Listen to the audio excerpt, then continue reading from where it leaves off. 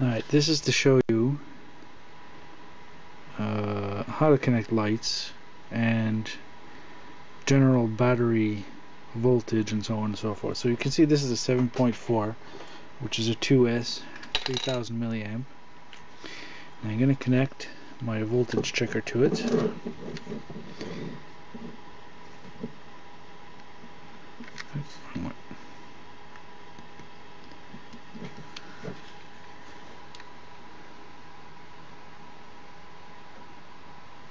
So you can see that an 7.4 volt LiPo pack actually delivers 8.4 volts, maybe a little bit more, maybe a little less, but generally around 8.4 volts. This one isn't quite charged,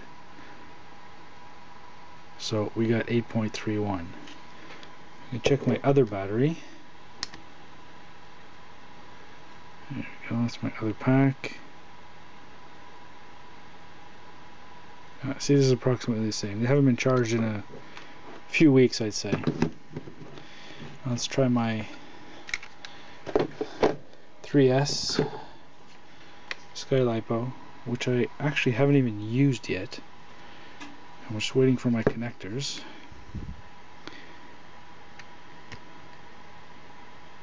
Okay, I'm always connecting this backwards for some reason. There we go. 1, 2, 3, and all 11.3. So this thing needs a charged, because once it's charged it should be around 12 point something.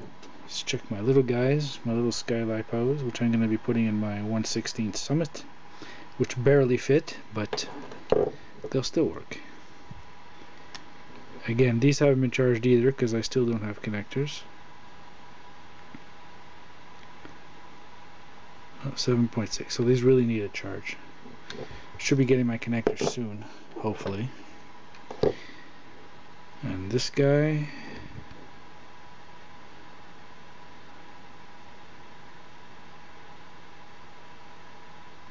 so let's put a little bit more of a charge in it.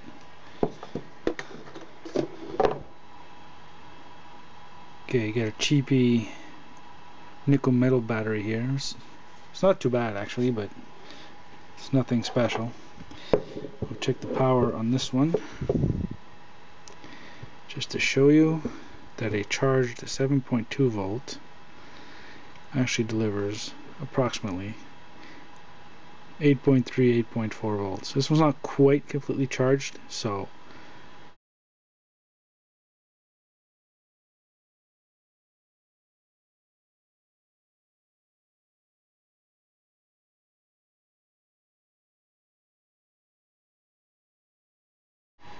here we have a 36 LED string from Hobby Parts.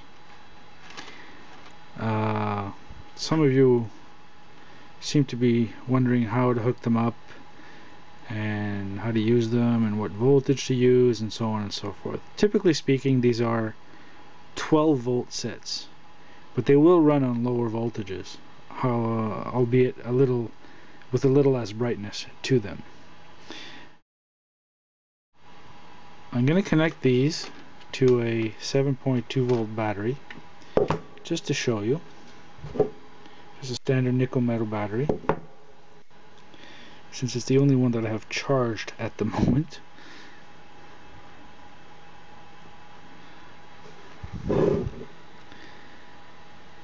Just to give you a good idea of how well they light with this particular range of battery. 7.2, 7.4 is probably going to be about the same. So as you can see, get this to connect properly. Okay, turn my light off. See, we have some pretty good power, even from 7.2.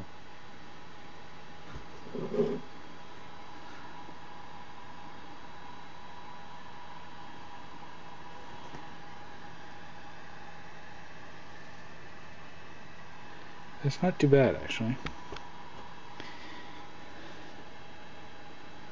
Okay, I've had people ask questions as to whether you can run this on a receiver with the power coming from your ESC. You have a 4-pack here, which is equivalent to your receiver, approximately 5.5 volts, depending if you're using alkaline, it's 6 volts. If you're using nickel rechargeable batteries, then it's going to be between 5 and 5.5 volts charged. So as you can see, not much happening here. You can see they barely light up. Switch them on and off so you can see the difference. So, not really worth running unless you just want like accent lighting in a really, really dark place or something. That might work. For those of you who want to try running it on a 9-volt battery, it can easily be done. It does work.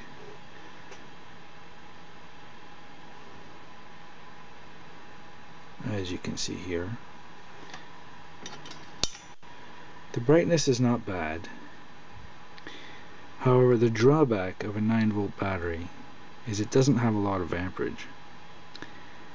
So when you try to run a long strip, let's say like this one,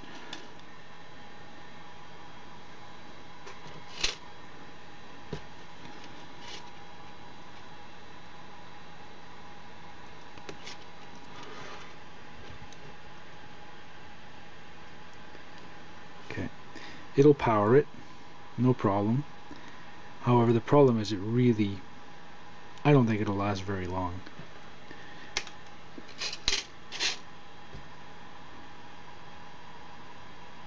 So it does the job. It's a certain brightness. It's not bad.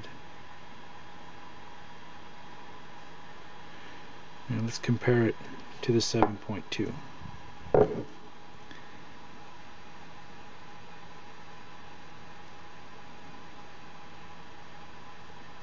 You see the 7.2 isn't as bright.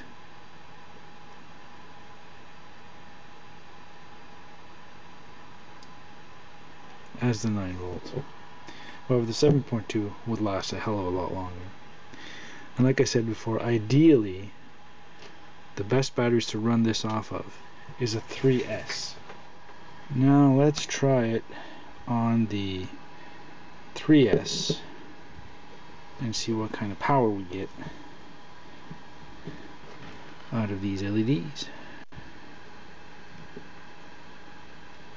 Now that is bright.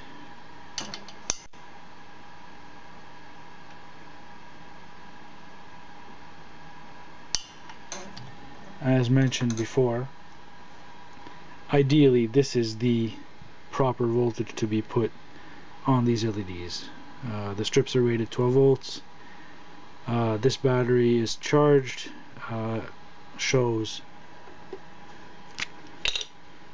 12.6.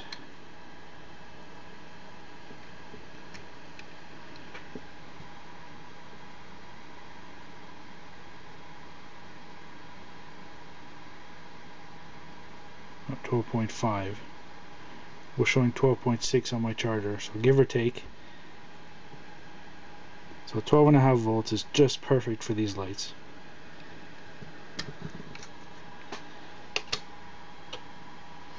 Now if you want to run them on a higher voltage, as in a 4S, 5S, 6S, you can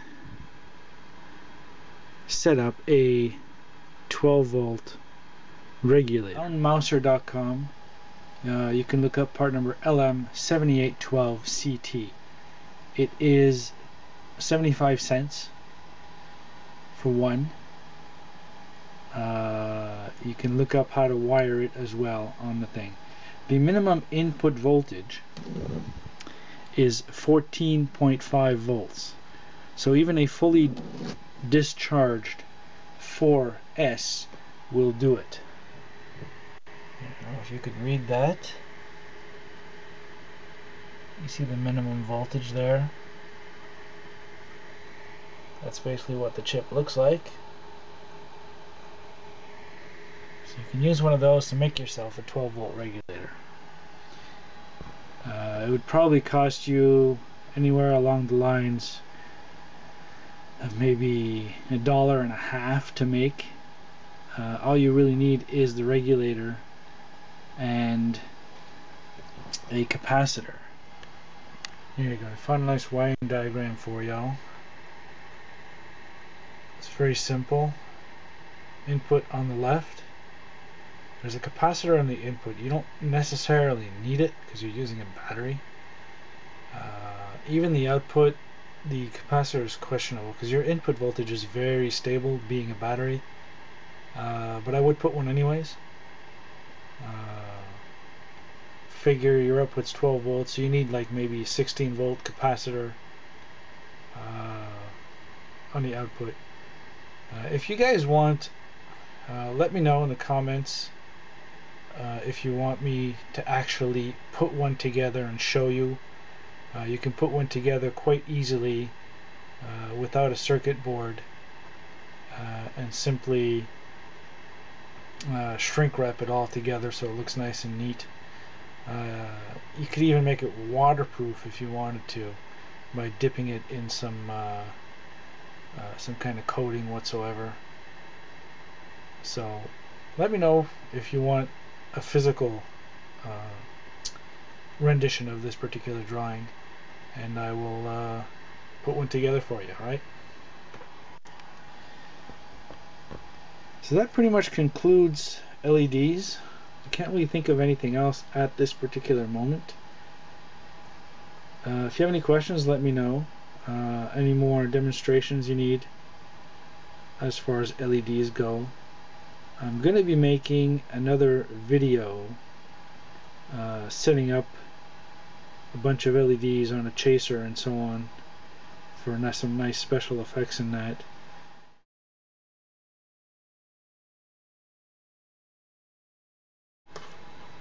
Now the LEDs, when you buy them, they come in different lengths, but you can do whatever you want with them. That is, given that you cut them in 3 LED sections. So basically, you got your connector, then you got your first set of 3. So it's 1, 2, and 3. And then you have a little line with a plus and minus on either side. Now you can cut this right here. Now I have experienced some LEDs burning out, and when one LED out of the 3 burn out, the 3 of them do not work. So what you need to do is basically cut that section out, or you can leave it in. Get basically one of the LEDs out of another section, let's say that you might have cut off or that you had from another set or so on, and you can actually unsolder it and put it on the burnt one. Now the way you're going to check to see if it works is you're going to take a 3 volt pack and you're going to test them that way. So if I go here, this is to test the individual LEDs, okay? So you can put one on one side and one on the other, or vice versa. You got to figure out which side is which, as in positive and negative. You see, this one doesn't seem to work. Let's try this one. See, this one works. Now I have this one that the center one doesn't work, and this one also has one that doesn't work. So I'm going to take one from here and replace the center one on here. So all I got to do is figure out which one of these actually works. Okay. So I'm going to take this LED and replace the center one here. I'm going to take these off very carefully. My tip isn't really that great, but I'm going to attempt to do it anyways.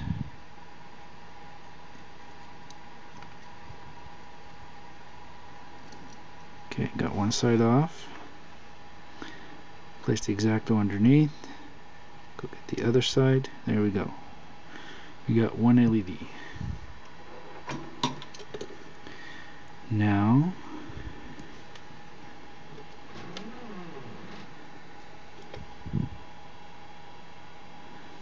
you have to match the way it sits. Okay, so it's going to go like that.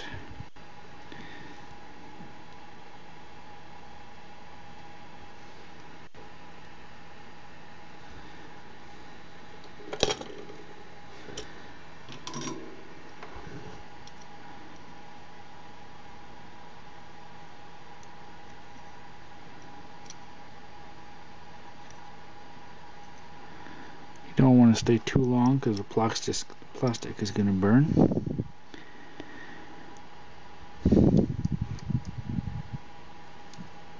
There we go. We got the burnt LED off.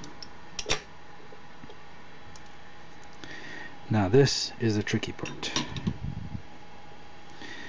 Getting this new one on.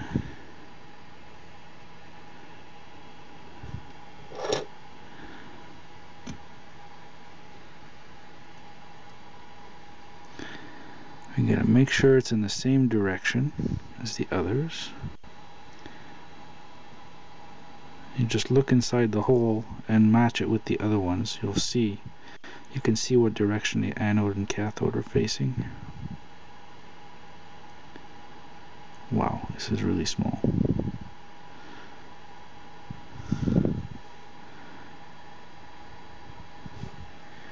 Okay, let's see if we can get this in there.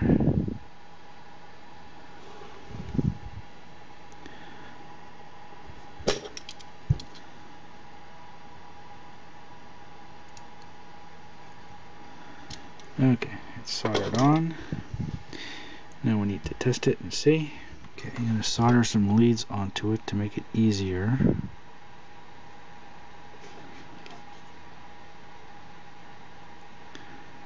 I need to get a better soldering iron. Okay, there's one. There's two. Tin up my wires.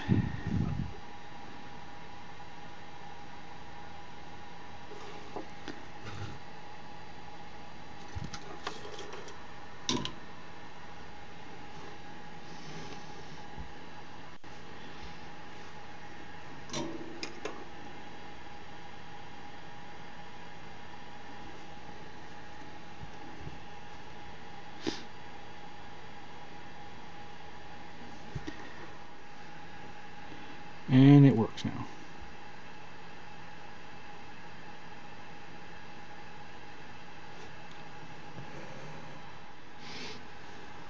Now on the piece that I took the LED off of in the first place, there's still one good one and one bad one.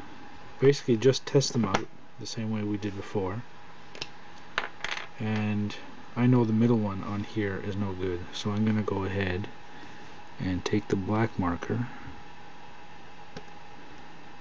and put some markings on it, basically saying it's no good. So I got an extra LED here that I can use if ever some other LED might burn out.